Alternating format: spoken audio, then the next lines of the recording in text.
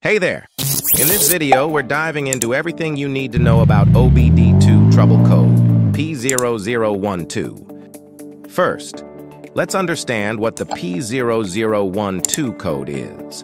The P0012 code indicates that the ECM has detected that the camshaft timing for bank 1, specifically the intake camshaft, is over-retarded. Now, let's learn why P0012 was triggered.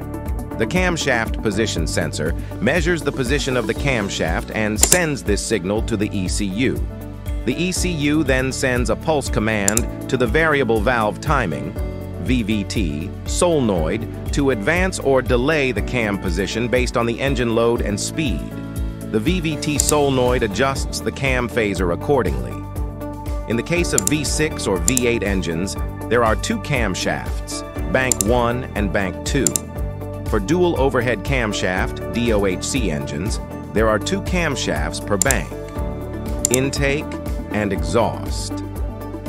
When the ECU detects that the bank 1 intake camshaft position is over-retarded compared to the targeted cam angle, it triggers the P0012 code. Now that we know what the P0012 OBD2 codes, let's dive into the symptoms of P0012.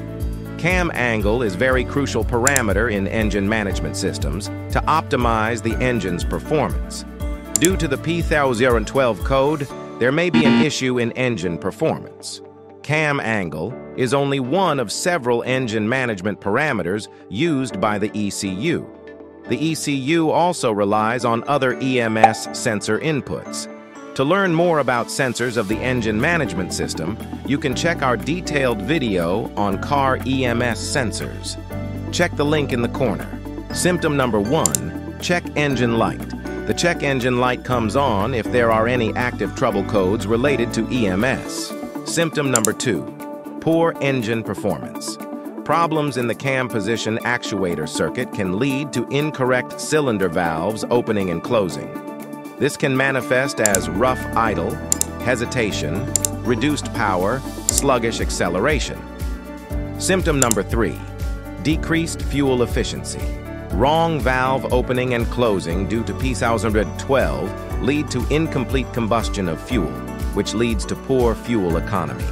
Now that we understand the symptoms of P0012, let's delve into the causes of P0012.